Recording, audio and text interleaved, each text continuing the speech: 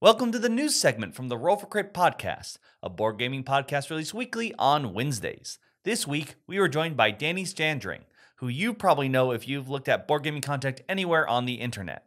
So go ahead and hope you're excited for what news we have to tell you for the week of December 13th, 2021.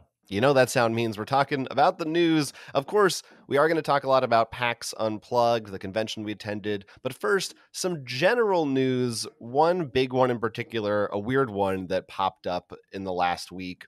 Kickstarter, which is obviously huge in the board game world. Many board games are funded through the crowdfunding platform of Kickstarter.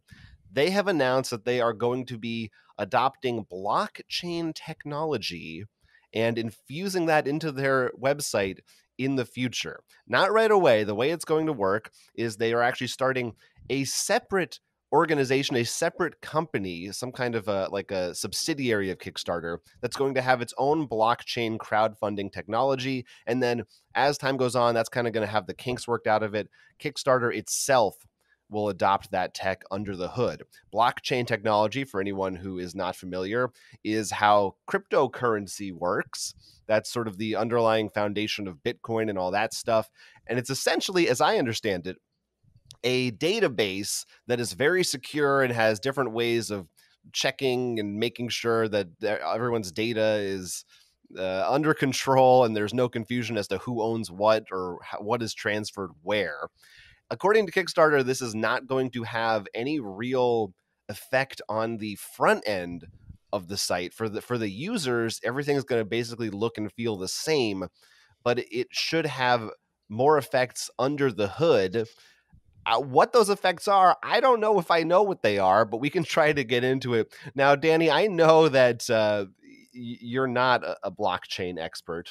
No, not even. And that was be my main question is, so what is like the business advantage to doing this? Like, why is, just good old dollar bills not good enough anymore? And again, I am a super noob when it comes to cryptocurrency and blockchain. So when I see something like this, it's intriguing, but it's also daunting because I have no idea what this means.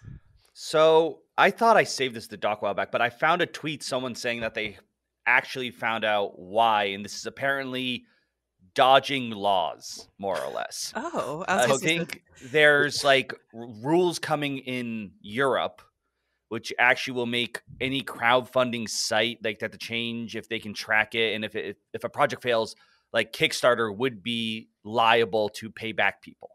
Is this a rumor, or is this like 100%? We think that's the reason. It's rumored. It's not an official, but like it would make sense that Kickstarter, if a company, why are they doing it? To avoid paying money. Like, interesting. And apparently, because the blockchain, the way it works, it would be harder to track and can't prove the things as much, I guess, or something like that.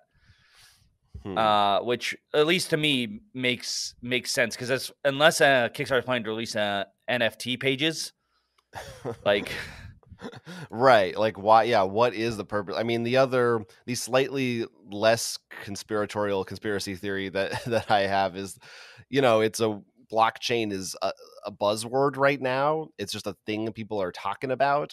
So by getting on board with new technology, it's just kind of a publicity thing for them. They said that was it too, for stockholders to be like, look, fancy word.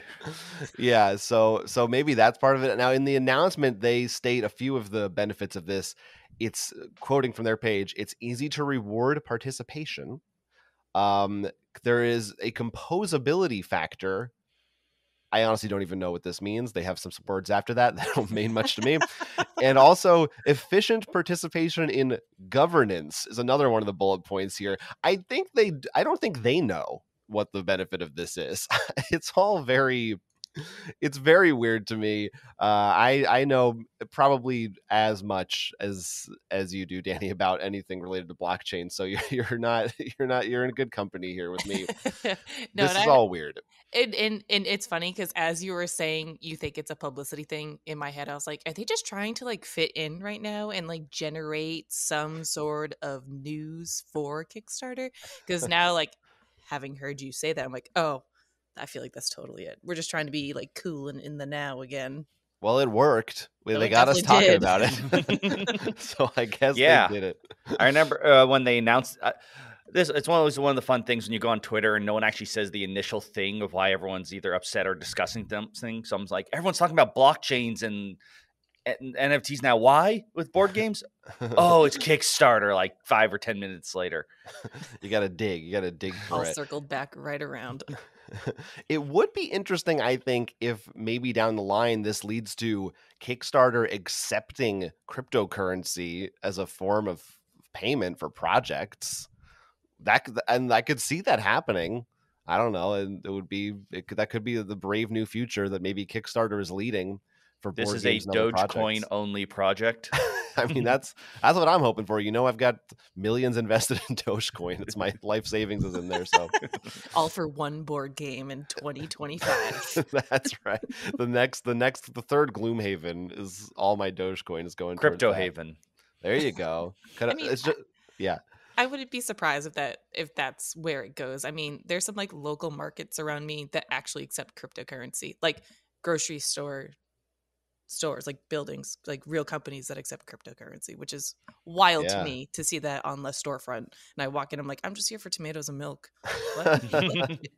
Yeah, given that, it almost seems strange that Kickstarter doesn't accept it already. It's only an online platform.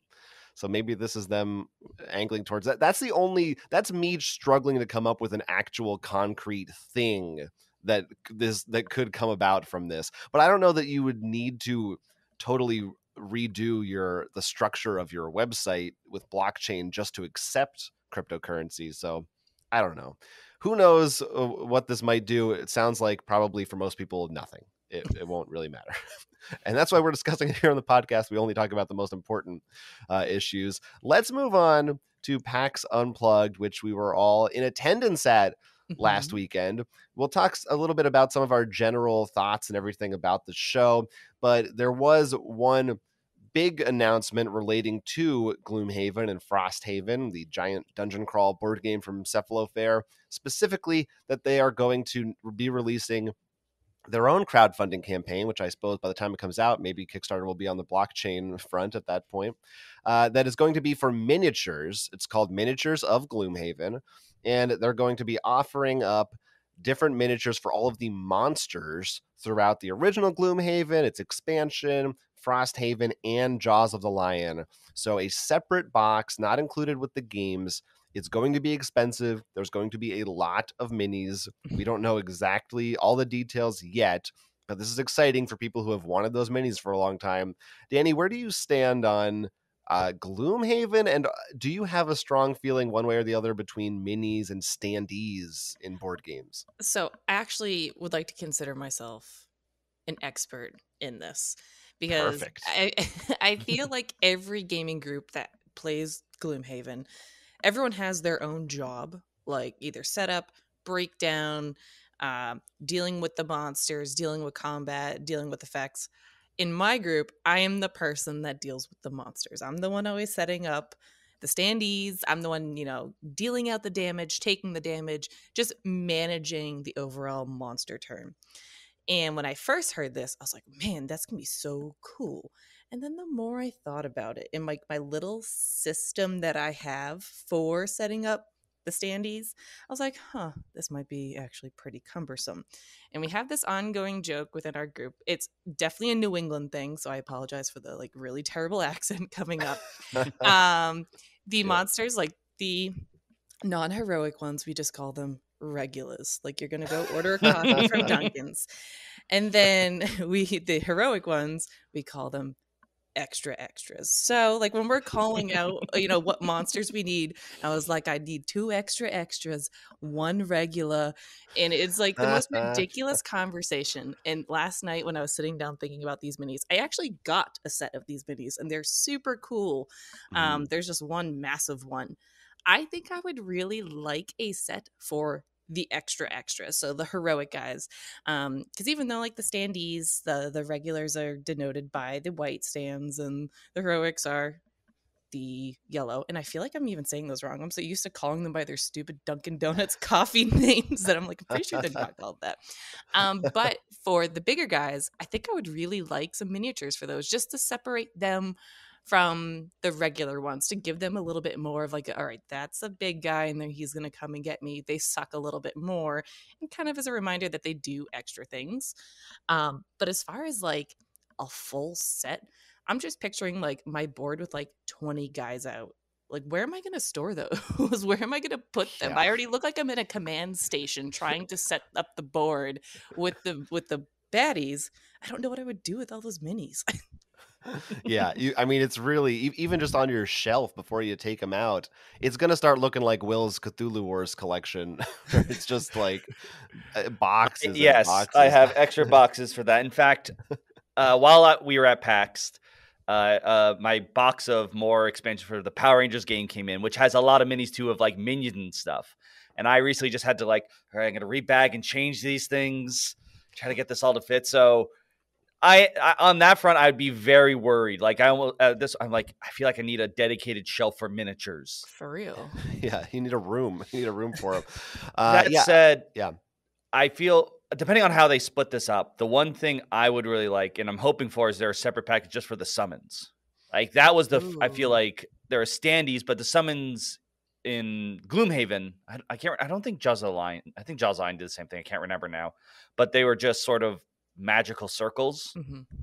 Like I feel there's something like your summon, you feel much more like I want to see my rat or my hawks, whatever animal you're able to summon, or I guess not always animal. So I feel like that would be the one I would be willing to go the extra mile for. Yeah, and it'd probably be a little smaller. Yeah, I think both of those I hope they do is a summons only or a just the extra extras. I think would be good. I would guess, I don't know. My thinking would be they aren't going to do that because it just seems too specific, and I feel like they're going to try to package it in a way that you're going to want to like buy a little bit of everything, and maybe you'll just end up buying everything. I don't know. They said they were still experimenting with exactly how they're going to do it. It is Kickstarter, so maybe they'll have more specific it's tiers. Crowdfunding. Right, sorry. They didn't say Kickstarter, yes. So it sounds like they could be going to GameFound or something else. I don't know. But yeah, we'll find out about that. Generally speaking, I know Will and I are standee proponents. I like standees. I think that when the art is good, they can look good on a table. I don't really need a mini for every single thing. I would agree with you for the most part, but I will say, at least my copy of Gloomhaven, I have multiple cardboard standees that half of the side of the art has fallen off. Yeah, No, that's not as good. I don't know whether it's because Gloomhaven's a campaign thing, and so you keep taking them on and off, and I'm ruining them that way. But that is something that has bothered me a little bit. But like I said, I don't know whether it's the game or me who's destroying them. I would have to agree with the standees. I'm trying to think. There was another game we played recently that I felt the same. I think it's Mansions of Madness, where there's standees and there's some minis, and I prefer the standees because I like the art. I like looking at them, and honestly, I think it's easier to read, especially if there's text on the ground or if there's ground effects. I just feel like it's a little bit easier to navigate what's going on the map with those. Well, the biggest thing for me, so this is much more, I think, a Kickstarter kind of thing, is when they offer both, because I think it opens the door for more people to be like, I don't need to spend 3 times the price. Like the minis are nice, but being able to actually play the game with colorful standees instead, that like maybe even half the price or something, is very nice. And, especially if you're not someone who paints all your stuff. Yeah, I think that's the big difference, is that if you're somebody who paints their minis, then you're like, okay, obviously I'm going all in, because then you get both sides of it. It'll be thematic and easy to read. But as a non-painter, I'm not as into that. I always think of Dead of Winter as being a game that stands out in my mind as having a ton of standees that look really good, and I have no desire for them to be minis. I'm happy with all the different zombies and stuff that they have in that game. But that's not the way that the industry is trending these days. People like 3D plastic. So who am I we to need judge? to bling out our games. Yeah, it seems that way. So we'll see Miniatures of Gloomhaven launching somewhere sometime next year. presumably after Frosthaven has been released, but that's also still up in the air. Now, as I said, PAX Unplugged, big deal, big fun, exciting convention. Their first return to Philadelphia. They were not around last year because of the pandemic. Everybody there was masked and vaccinated, which is always very encouraging, unlike Gen Con this year, which did not require vaccinations necessarily. And there was a lot of stuff to see and do there. We did a lot of things. We'll talk about maybe some of the games we actually played in the table talk section later on. But Dani, I'm curious, was this your first time at PAX Unplugged? Had you been before? And what was your overall impressions of the show? Yeah, so this was actually my second time. We went the first year PAX Unplugged was a thing in 2017. It was so much smaller when we went. And it was funny. We were driving down. I was like, what did we play the first time we went? And I just like vaguely remember playing like Hero Realms for like 3 days straight. My experience then very different from my experience now. This time around, this was probably one of the best conventions I've ever been to. And I'm like a lifelong PAX Easter. We go every year. Back in my video gaming days, we would always go and see like the big AAA announcements, and it was always like fun. But there was like an air about this convention where people just felt so excited to play a game. Like everywhere I went, like people were hype on buying games, and it was a ton of fun. And I left there Sunday feeling really good about my experience over the weekend. I saw so many games. I met so many cool people, and I really have not one bad thing to say about the weekend. I was very impressed with the overall experience. Yeah, I don't think I have any complaints. It's interesting you mentioned the size discrepancy because yeah, we were also there that first year, and it was. I mean, there were like 18 people there, I think. It was little. And it did get bigger in subsequent years. And I didn't think that this year, I heard different things from different people who were there. I saw some people saying they thought it did feel significantly smaller than the 2019 show. To my mind, it didn't feel that different. I felt like the attendance levels were roughly the same. It was not overwhelming, but there was a healthy number of people. There were tons of people playing games at all those tables all the time. Will, what do you think about that level of it from this time to the 2019 or before? One of the things I like is that I think because it's near the end of the year, well, I mean, we just talked about the Gloomhaven announcement. It doesn't feel nearly as much of like when we go to Gen Con, I feel like there's so much like we need to stay on top of. There's all this important things that's going to happen. In a regular year, we're waiting for Fantasy Flight to drop their random announcement, usually in mid-Saturday. When this feels like we can focus more on like the community and gaming, like meeting people and such. Yeah. For the sake of meeting people, I mean. Yeah, it does. It definitely feels like the PAX Unplugged is a little bit more laid back. There's not as much, oh man, the new hotness, so hype, got to get to that booth and stand in a line for an hour to try to play something. Instead, it's go to the games library and just pray that the thing you're trying to play is the copy is there. No one's taking it out at that time. There's panels. I never do any panels at Gen Con. We're just like too busy. There's no time. We did a few different panels this year, including the Frosthaven one. You ever do any of those panels, Dani? I don't. So I am not a panel person. I don't know why. I think I'm just too my ADD kicks in and I just want to see everything. I want to touch everything. Like I'm excited to go sit down. But this year I actually did a learn and play, and then I taught a learn and play too. So I'm starting to so it's my first time coexisting with a panel and things outside of the main floor. And I think I felt the allure of it. I was like, I think I want to do this again and not just come for the show floor. I want to find those little niche things that I like to see and dig into it. So this was a big learning experience for me. So it wasn't just me as a novice board gamer. It was me as a hobbyist going into it. I'm like, this feels cool. And I brought my kid too. So she was eyes wide open, oh, this is really cool. This is what you guys do, you nerds. I think I'm in on this now. How old is she? She's 13. So okay. She's always played board games with us, but never actively pursuing it. Like if we knock on her door, I'm like, hey, you want to come play Quacks with us? She'll be like, okay. But she's now inquiring about games, and like we taught her how to play deck builders this weekend. She's like, this is really cool. She's like, can I learn how to play Magic? I'm like, you're crazy if that's the first thing you want to do, but sure. Yes. Join Magic the Gathering. Come hither, child. I got you. Yeah. Dangerous road to go down. But that's cool. That's really exciting. I definitely feel that. I think you should host a panel next year. What would your panel be if you were going to give an hour-long presentation on something? What would your blockchain, right? be? Yeah, sign me up. Expert in this. I am up there. Whole presentation, give me a laser pointer and everything. I got you. An hour-long panel.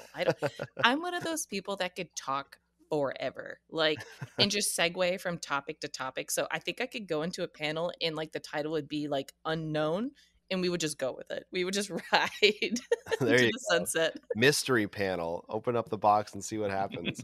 Yeah, it's an interesting thing because I feel like video game and movie conventions, those have like established panels, and usually they also have a plus because they could have like an actor show up or something. Board games don't have as much of a celebrity thing, so sometimes it's like, what is this panel? Who's talking and why? But I like that they're pushing them, and I think it's an interesting avenue to go down. There's some cool discussions that can be had there. Any other either one of you, like specific, maybe a really cool booth that was on the floor or something, or maybe just how about local food that was worth talking about? Food. I maybe my panel should be about food. When we went to that little market across the street, that big market, and I went and got a gyro, or hero as people call it. I go back and forth. Yeah.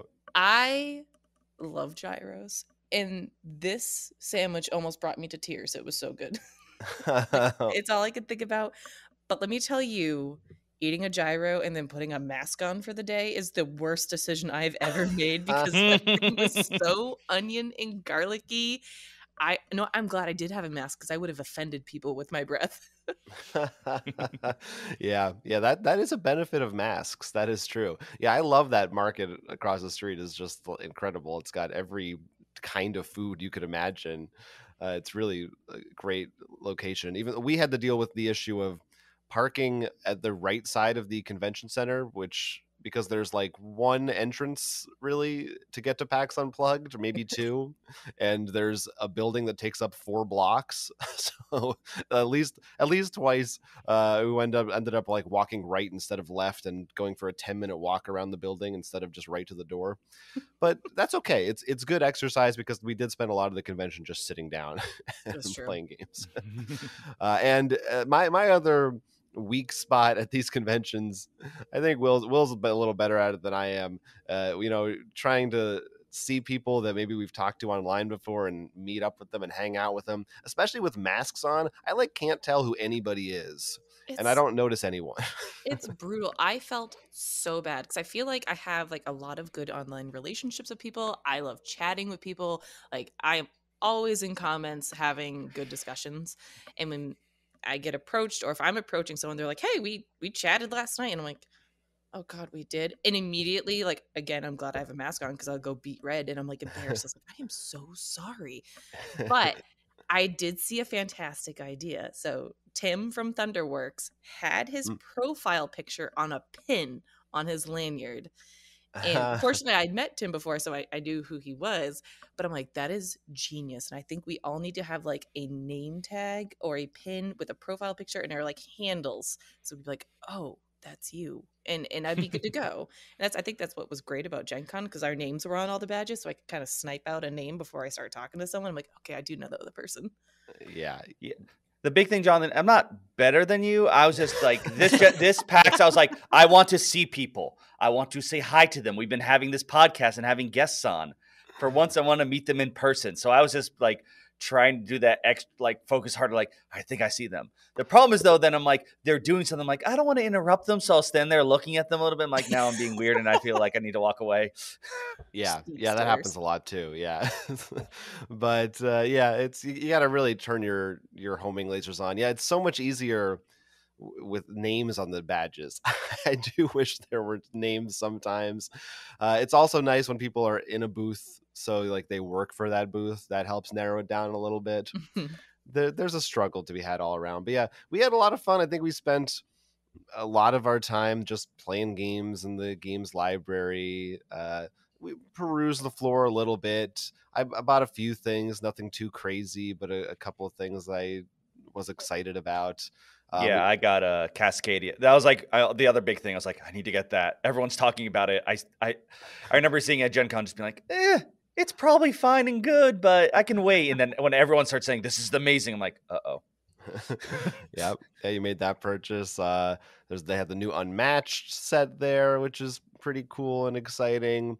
In terms of games we didn't actually get to play, but like stuff we saw, we're gonna have videos for them on our Roll for Crit YouTube channel. But Jurassic World: The Legacy of Isla Nublar was probably, to me, that was the most exciting new hotness thing at the show. And I think the coolest booth as well to complement it. But we didn't get to play it, but man, it looks. We sat down and touched it and looked at it. Actually, being able to see it, that was also pretty big in terms of an announcement. It wasn't new. We knew of the Legacy game, but still, very exciting. In particular, just it's Jurassic Park, one of my favorite things of all time. And I feel legacies do better when they're built from the ground up. So I'm happy that this is like its own game built with legacy in mind. Yeah, it does seem to be definitely influenced at least a little bit, I would say, by Pandemic Legacy in terms of its structure, with some tweaks. But I would say the general like vibe of it, the way you have characters you can switch between, and they have like unlockable abilities and stuff like that. But the gameplay obviously is completely different. The actual mechanics of the game itself. No. There's still T-Rexes in Pandemic. Oh yeah, yeah. Well, it's just a different thing. That game is Prospero Hall, right? Correct. Yeah. And I think that's why disclosure, I'm terrified of dinosaurs. So when I saw it, I was like, I have nothing to do with this game. You should be. My dad brought me to see that movie in theaters when I was a kid, and let me tell you, that did something to me. Like, that terrifying. So when I saw the booth, I was like, I'm good. But then I saw the Prospero Hall, and I was like, they've been knocking it out of the park for me as far as games between the Goonies and the Fast and Furious game. So I was like, I'm excited for this. I think I'm really going to enjoy this game. And as I started looking at it, I was like, oh, well, just sign me up. Just send it to me. Like, let's go. Let's play this. Yeah, they really have done such a great job with licenses. And I think they ride such a fine line between like making it mainstream accessible while still being interesting if you're more of a deep gamer. And obviously the licensing and all that stuff is always top notch. So it's really cool to see. This is definitely their biggest game, as they said, that they have ever done. It's been in the works for a couple of years so far, and that will be coming to Kickstarter and should be having a fast turnaround. At least that's what they're saying, is that it'll be out before the end of the year next year. Oh, awesome! So that will be pretty exciting to have for Legacy Group. So overall, I think we all really had a good time at PAX Unplugged. It sounds like it was a really cool show, and definitely. I mean, Gen Con is always more exciting to me. You know, that's where you get the really exciting new announcements and really hot brand new games that you get to play. But PAX is kind of the other side of that coin. It's more laid back. I can sleep a little longer. We don't have to drive as far to get there. That's a big plus. It makes me very happy. I'm glad that it's finally back and we get to continue going to it. Do us a favor, like this video, subscribe to our channel, or if you really like us, you can support us on Patreon. Become a high roller today for exclusive bonus content. We also have a podcast now. You can check that out at rollforcrit.com/podcast. Weekly episodes with special guests you definitely want to listen to.